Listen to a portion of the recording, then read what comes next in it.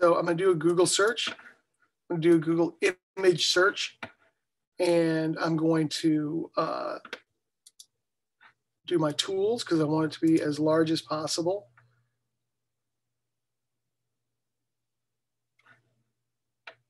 And let's say I wanted to use this one or this one. This one's probably going to have, yeah, some stock things. You know, for our projects, the purposes of our project, I don't mind if you grab an image like this, and I'm going to go ahead and open it up in Photoshop. And I'll show you what I mean when I can zoom in. I'm going to grab this one and move it into Photoshop as well. All right. So let's just say, for example, I want to use a bowl of cereal, a real bowl of cereal, and I want to cut it out, like cut out the area around it. I chose this because it's really difficult. It's white on a white background. So the first thing that I'm going to do is I'm going to convert the background layer to a regular layer by double clicking and call it layer 0. And I know I've shown you this before, but I just want to kind of show you again because you might want to do this. So I've grabbed my polygonal lasso tool, and one of the things I'm going to do is I'm going to adjust the feathering. So I'm going to show you what 0 feathering looks like.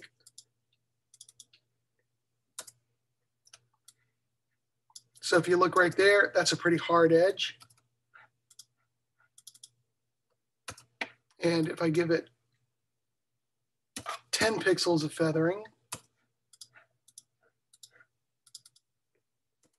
it's a soft edge. So 0 is too little and 10 is too much. So let's see what 1 pixel of feathering would look like.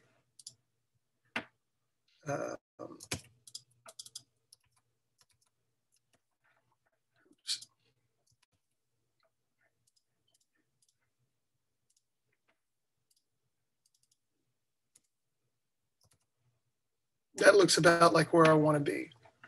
So I'm going to go to my edit, undo, clear. So I've got 1 pixel of feathering. It depends on the resolution of your image. I chose a high resolution image.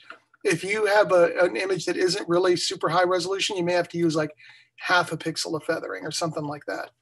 So what I'm going to do now is just start tracing around.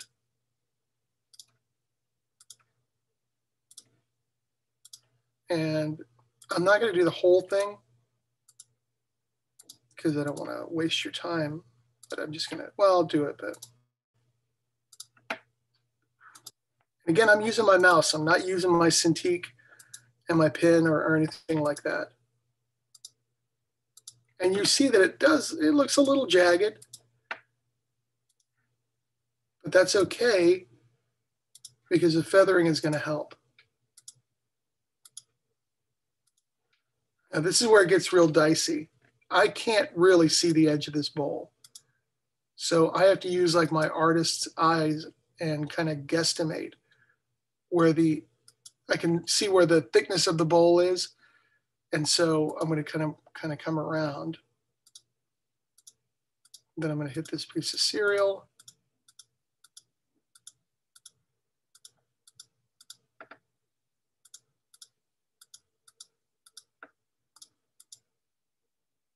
Ooh, I think I'm too far down. So watch this. I'm going to go back directly over my line and click back here again and click back here and kind of come back up. And that might be a little off, but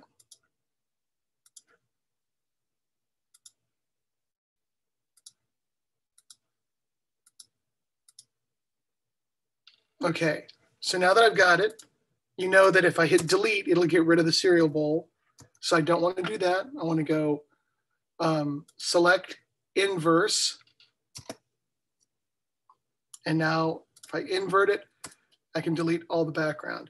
The other thing that I want to do is now I'm going to go, I'm going to deselect it by going Command D, and I'm going to crop it down because I don't need all that extra white space.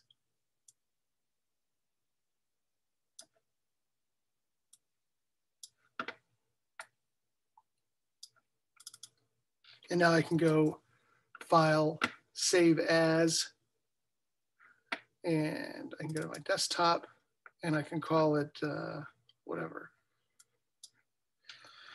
I'll save it as a PNG.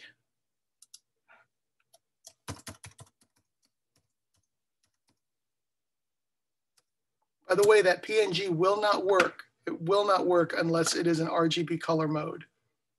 So if you have to go image mode. If it's CMYK, which it shouldn't be, but it could be, it has to be RGB. Now, I wanted to show you the other thing here. When you, as you guys probably know, like when you take things from the internet from 123 royalty-free stock, you're going to see that. I don't mind if you use one of these images, but if you're going to use one of theirs, you should probably, either grab your clone stamp tool and actually we had that problem, so we're not going to use that. We're going to use our, let's see, where is it? That's not it.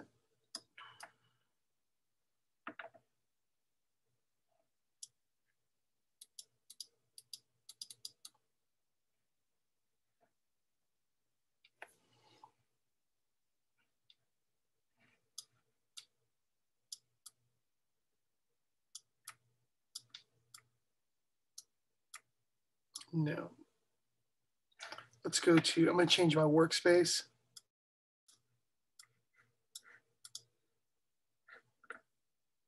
To photography. And I'm going to go show my,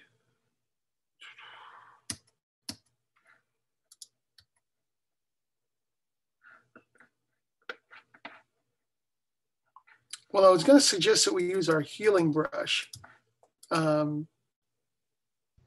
It's there on your tool thing. It looks like a Band-Aid. Yeah, I know, but I can't find, oh, there it is. Sorry, couldn't see it.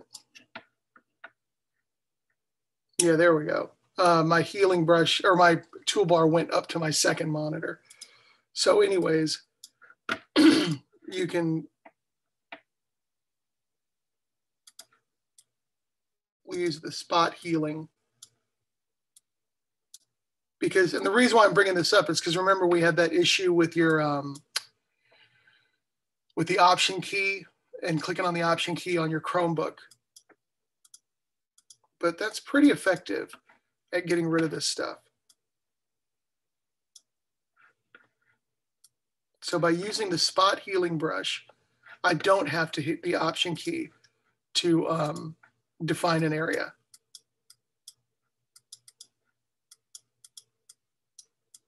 And it's doing a pretty good job. Normally I don't use it because I don't like the computer making decisions for me, but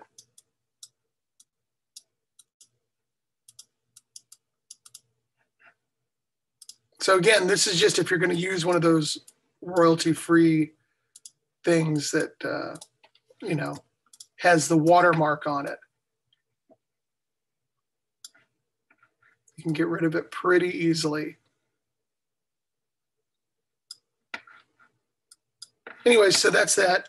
Now I'm going to go back to Illustrator and I'm going to file, place the cereal bowl that I worked on.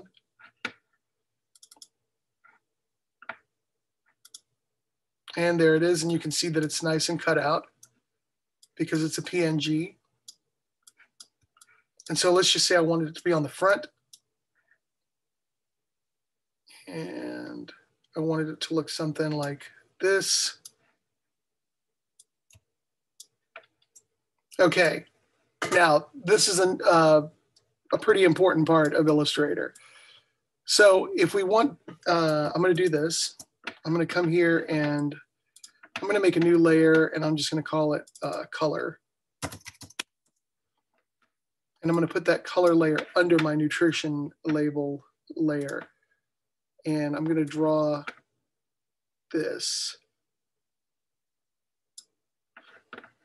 And I'm going to go to my, I go to my window swatches. And I'm just going to, wow, that would look terrible. Let's see. I'm going to put that color under it. Okay, so I need to be on my color layer and put it there. So if this was going to be my background color or whatever, which it wouldn't be, but so I have the cereal bowl. I want to use this much of it and I need to crop it. So the way that I'm going to crop it without destroying the image in Illustrator is I'm going to grab my bowl or grab my rectangle box tool. I'm going to draw a rectangle box of where I want the cereal bowl, like this. And I'm going to change it to this so you can see it. You got to make sure that the box is above. Number one, it has to be on the same layer as the cereal bowl. So I'm going to lock this color layer. So there's my nutrition layer. You can see that on my nutrition layer, I have my bowl, my box, and the nutrition stuff. So this box that I just drew has to be above the cereal. So I'm going to hold down my shift key. I'm going to select this box and this bowl. All right. And I know that I've showed you this before, but you know, if you don't do it every day, it's easy to forget. We're going to go Object, Clipping Mask, Make, or Command 7 if you're on a Mac. And what that does is it gets rid of the line around the bowl and it crops the bowl to that shape. Does that make sense to everybody? Cool. And so now you can go in and you can lay in your, you know, your logo, which you have already. Let's see.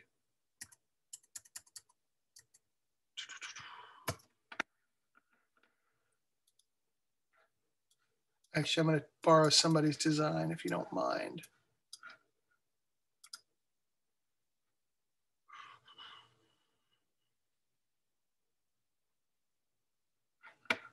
So I'm going to come over here.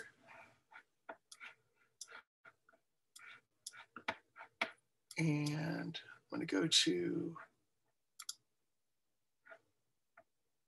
your cereal logos. And I think, oh, that's right. You know what? Hold on, give me 2 seconds here. I'm just going to, this will make more sense.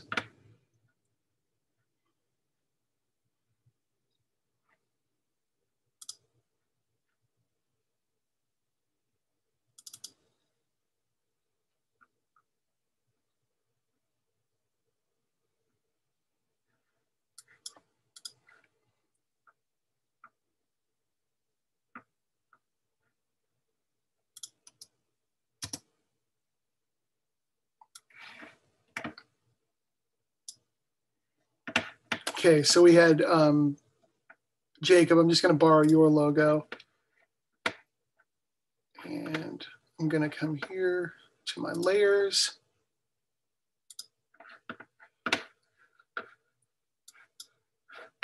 Which popped up somewhere up here.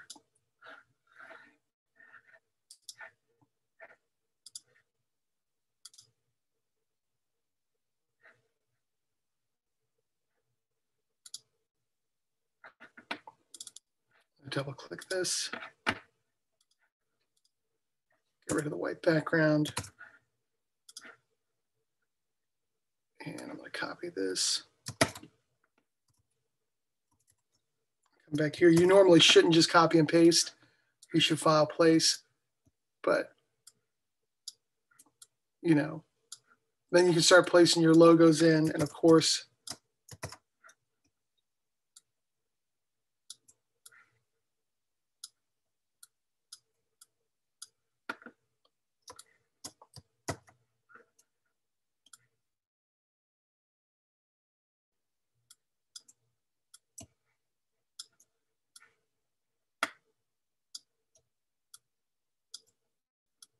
think of all the places that you're going to have to place that logo.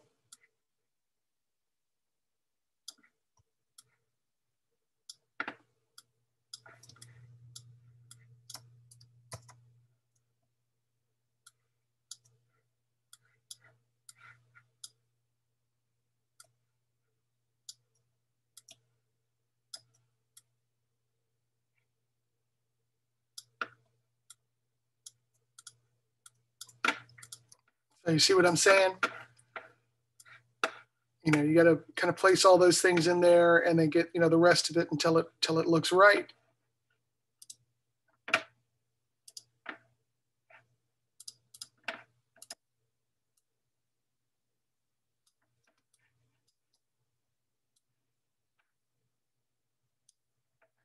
You know, it could wind up looking like that, you know, whatever your background is, however you decide to do it. It probably wouldn't look like that, but you get the idea.